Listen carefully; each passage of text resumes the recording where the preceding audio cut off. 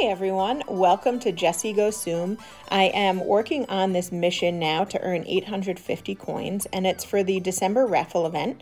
And I just wanted to show you what happens when you successfully complete an event. So I'll start this game now. Just as a side note, I have decided I'm going to try adding some music into the background. I've been having a lot of fun figuring out the right levels because usually it's drowning me out. So this is an experiment. Let me know what you think. I think the background music adds something, and I also think it can be incredibly distracting at times. So what are you going to do, right? It's funny, while I'm recording it right now, I don't hear it at all. But then in the final video, it is showing up significantly, let's just say. So I'm going to have this mission finished very shortly. I assume we're all working through the same missions in the same order.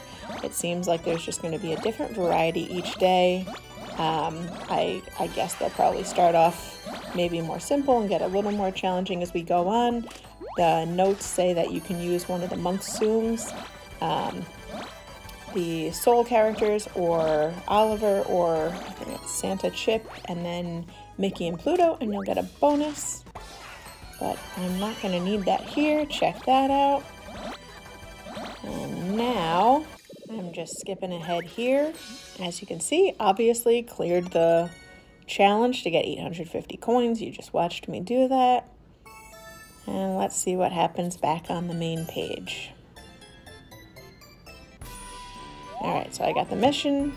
I'm going to tap this little bubble here, and it gives me a raffle ticket with a random number on it.